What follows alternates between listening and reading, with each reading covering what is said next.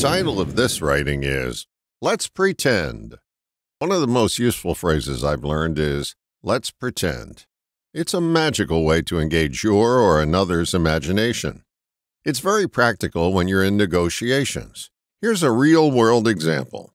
Years ago, I was shopping for a teak outdoor table and chair set. I went to a vendor who had an assortment of them on display. They all had a marked price. It was mid-July, and I asked the owner of the business if the item I was interested in would be going on sale and how much it would be selling for.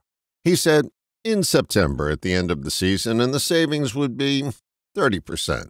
I noticed that I was his only customer at the time. I said, I'm really interested in buying this set today.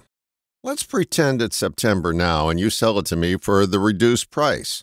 He looked a bit stunned, but I could see the wheels turning. He said, I can't go the full 30, but I can give you a 20% discount. I bought the set at 20% off. Here's another way I use the phrase, let's pretend. When someone I'm helping is stuck in a mindset and I offer them a solution, they may say, I just can't do that.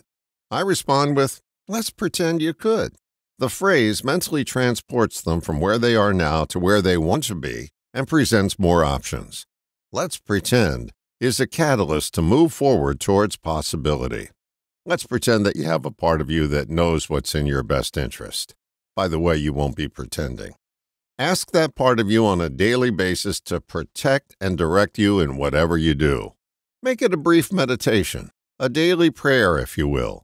I'm not sure if it works, but let's pretend it does. How valuable would it be to have it in your kit and caboodle? Need more choices? Let's pretend they're available to you. My experience is this presumption will present more options than door number 1 or door number 2. All the best, John.